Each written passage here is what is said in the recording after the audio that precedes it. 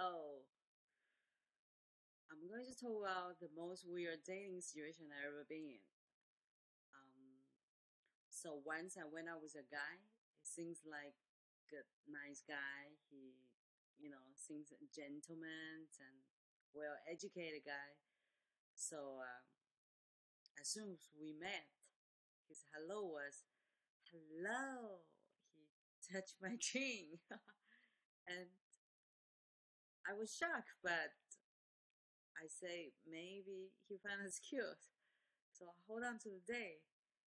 And every time I smile, he will do this to me again and again. And at the end, I couldn't hold on to it anymore. I asked him, what was wrong? Why you keep on doing that to me? Is that normal? In your culture, you just do that to people. And he said, no, I just like to do that to you. And that was weird. That was really uncomfortable. I find that's rude.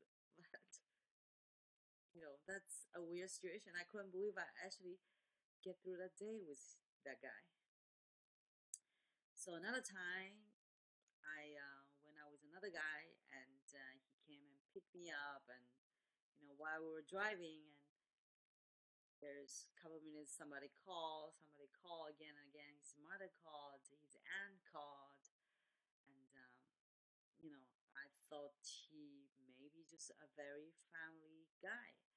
So when we got to the restaurant, I realized the whole family was there, and that was really weird. Then I realized he made up all the story to his family that he's been seeing me. It's not true. We just met. That was a weird situation too. So there you go.